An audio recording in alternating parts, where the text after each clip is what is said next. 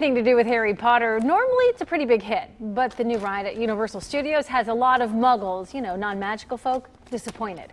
John Matarese with what has riders frustrated. John? Well, Tanya, it's a case of hurry up and wait. That's what riders of the new Harry Potter ride in Orlando have been doing. Some say it should be renamed Harry Potter and the Perpetual Breakdown. According to AOL Daily Finance, the new Escape from Gringotts ride keeps breaking down. Riders are left waiting and waiting while the ride is fixed, and they're passing their time by getting on Twitter, Facebook, and snapping shots of bored park guests and tagging the ride as unreliable. Not good publicity. Escape from Gringotts opened in June to lots of fanfare. Now, what if you don't have the money to head to Orlando for a vacation? Well, consider a staycation.